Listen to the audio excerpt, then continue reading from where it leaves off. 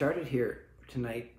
Um, Father Gallon and I are living together, and we were just sitting in this room by the fireplace, which you see going right now in the Madonna. We were sitting in here, but before he left, he took his cell phone with, and so he could call his sister. And I'm ready to start here, and I'm looking for my cell phone so I can watch what's going on as I'm doing it. And he took my cell phone. So I have an iPhone, so I use my Apple Watch, and I kept pushing the button. I could hear it ringing somewhere in the house. And finally I found it in his room. He was standing there. I said, "That's my phone, not your phone." He said, "Oh, okay." But anyway, so we had a good laugh at it. July 11th. This is a beautiful day, first of all. And this is the memorial of Saint Benedict. Benedict, of course, is a great saint. He is the Benedictine monastery, Benedictine nuns, Benedictine brothers and priests, all came from the Order of Saint Benedict, and it's the largest, I think, in the world, actually, right now. And I think the largest Benedictine monastery in the world is St. John's in Collegeville, Minnesota, St. John's. And so anyway, I just thought I'd bring that up to you, that's what we're celebrating today, the memory of St. Benedict. In fact, I was going to lead a little bit. Father Gallon used to be an associate, I think, a Benedictine associate. So here's a little about him in case you don't know. Most people know about St. Benedict, but I'll read it. Benedict was born in Nursia, in Umbria,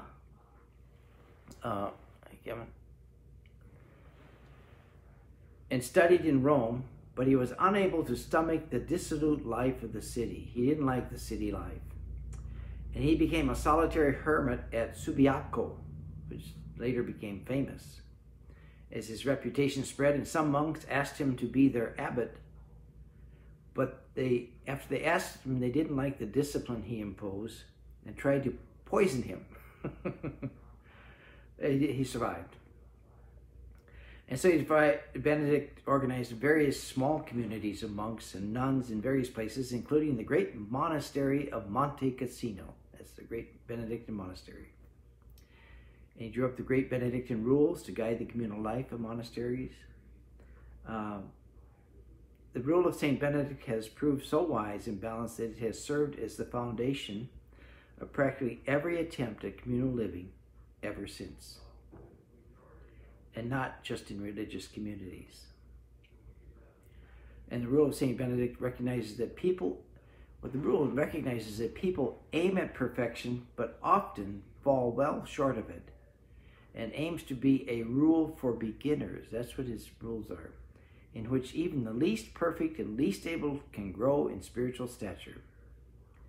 And so that if you ever get a chance to visit a Benedictine monastery, like the one at St. John's in Collegeville, Minnesota, and they have it open to public night prayer, probably morning prayer too, where you can join in the church. You can come in this beautiful church, and you can come in there and hear their beautiful canting of the Psalms, and it's very, very nice. But anyway, that's a little bit about St. Benedict. And also his thing is to put Christ before everything. Whenever you begin any good work, you first of all make a most pressing appeal to Christ our Lord to bring it to perfection. For we must always serve him with the good things he has given us in such a way to honor him. So anyway, that's that could be done, like he says, in a practical way. You're going to visit somebody. You can say a little prayer on the way to visit them. You're going into someone's home for dinner. Well, Pray for your hosts that have invited you to the home. Anywhere we're going. It doesn't have to be just at church that we offer a petition to the Lord for whatever it is we're about to enter into or about to do. And that's always a good thing. And in the readings this weekend also relate to that, the gospel especially, Jesus planting the seed on rocky ground, weedy ground or whatever, and good soil. Well, the soil is our soul, and we nurture it through prayer. So it doesn't have to necessarily be long, extended prayer. It just be little small prayers. Like I say, when you're traveling somewhere, like usually before I set out on any trip, it could be around the corner. I have a prayer I say, the Lord protect me on this journey, sort of. It's a protection and journey prayer. But I say it all the time. And then if I go in the grocery store, I come out of the grocery store, I say it again. Once the car has been shut off and I start it again, I say it again. And so I think that's something to think about in our Benedictine way of life, is to pray at all times, when coming and going and everywhere else. It keeps our mind focused on the Lord. You can get an app, by the way, I have one, that every hour it brings up a scripture verse, just a short scripture verse. It's amazing how that does the difference. Every hour I get it, beeps, and look, oh, there's that new scripture verse. And sometimes it relates to just about what we're about to do in God's providence. Like tonight, before the 5 p.m. Mass, just when it's about ready to start, a verse came up on my phone, and it said, "How shall I repay the Lord for his goodness to me? I will take up the cup of salvation and call upon the name of the Lord." And what was I about to do? Take up the chalice of salvation, call on the name of the Lord. So providence is always working in our lives. So find a way to offer little prayers for the day, or little scripture passages, like one verse, or find an app that will provide that for you and remind you to look at a verse throughout the day. With that being said, let's now open up our night prayer. And here we go. O God, come to my assistance. O Lord, make haste to help me. Glory to the Father, and to the Son, and to the Holy Spirit, as it was in the beginning, is now, and will be forever. Amen. Alleluia. Turn to the Lord now, asking for his healing from the day, for our faults and our sins of omission or sins we have committed. We ask his mercy and healing in our lives this night. Have mercy on us, O Lord, for we have sinned against you. Show us, O Lord, your mercy, and grant us your salvation. May Almighty God have mercy on us, forgive us our sins, and bring us to everlasting life. Amen. Now that the daylight dies away, by all thy grace and love, thee, maker of the world, we pray, to watch our bed above. Let dreams depart and phantoms fly, the offspring of the night. Keep us like shrines beneath thine eye, pure in our foes' despite. This grace on thy redeemed confer, Father, co-equal Son, and Holy Ghost, the Comforter, eternal three in one. Psalm 4, a psalm of thanksgiving. Have mercy, Lord, and hear my prayer. When I call, answer me, O God of justice. From anguish you released me. Have mercy and hear me. O men, how long will your hearts be closed? Will you love what is futile and seek what is false? It is the Lord who grants favors to those whom he loves. The Lord hears me whenever I call him. Fear him. Do not sin. Ponder on your bed and be still. Make justice your sacrifice and trust in the Lord. What can bring us happiness, many say? Let the light of your face shine on us, O Lord. You have put into my heart a greater joy than they have from abundance of corn and new wine. I will lie down in peace, and sleep comes at once. For you alone, Lord, make me dwell in safety. Glory to the Father, and to the Son, and to the Holy Spirit, as it was in the beginning, is now, and will be forever. Amen. Have mercy, Lord, and hear my prayer. Psalm 133, Evening Prayer in the Temple. In the silent hours of the night, bless the Lord. O come, bless the Lord, all you who serve the Lord, who stand in the house of the Lord, in the courts of the house of our God. Lift up your hands at the holy place and bless the Lord through the night. May the Lord bless you from Zion, he who made both heaven and earth. Glory to the Father, and to the Son, and to the Holy Spirit, as it was in the beginning, is now, and will be forever. Amen. In the silent hours of night, bless the Lord. And here's a reading from the book of Deuteronomy. Hear, O Israel, the Lord our God is one Lord. And you shall love the Lord your God with all your heart, and with all your soul, and with all your might. And these words which I command you this day shall be upon your heart, and you shall teach them diligently to your children. You shall talk of them when you sit in your house, and when you walk by the way, and when you lie down, and when you rise.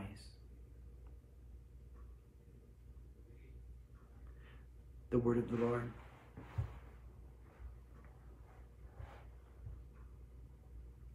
How this reading tonight focuses us on to focus, like I said, the Benedictine rule, to throughout the day to offer up little prayers.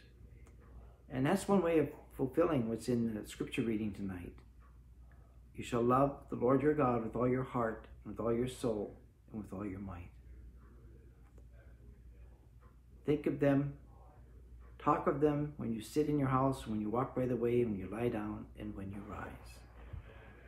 Those little arrows of love is what they are, that go out to the heart of God when they come from our heart.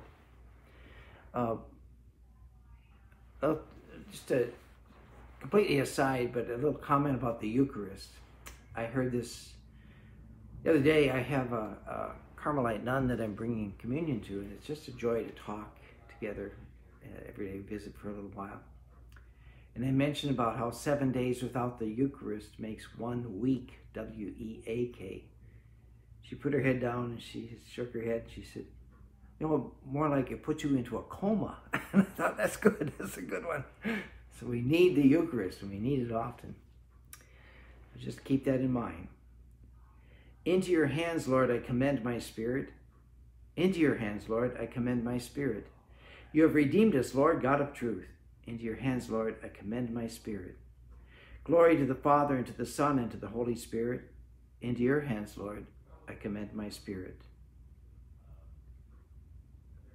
Protect us, Lord, as we stay awake. Watch over us as we sleep, that awake we may keep watch with Christ, and asleep rest in his peace. Lord, now you let your servant go in peace. Your word has been fulfilled. My own eyes have seen the salvation which you have prepared in the sight of every people, a light to reveal you to the nations, and the glory of your people Israel. Glory to the Father, and to the Son, and to the Holy Spirit, as it was in the beginning, is now, and will be forever. Amen.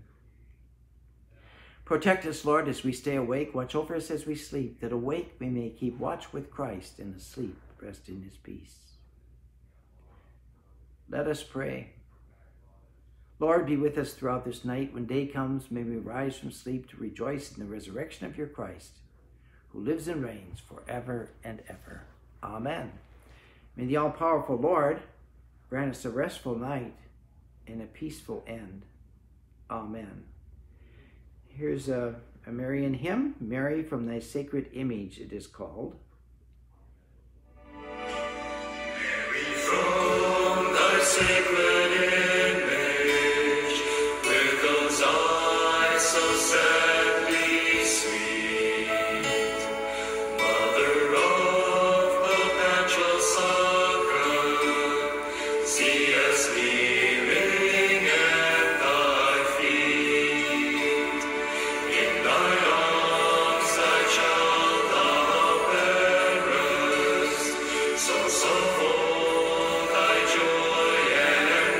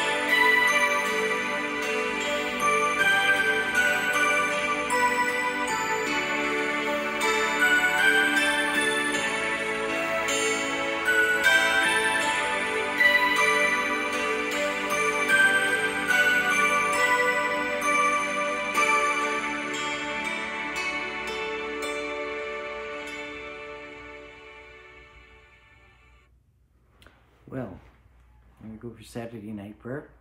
Hope you have a beautiful day of resurrection tomorrow and a beautiful Sunday. Stay safe, enjoy the day, and remember, tomorrow's a day of leisure. Naps are okay. But it's a time to enjoy one another too. Socialize with their family members and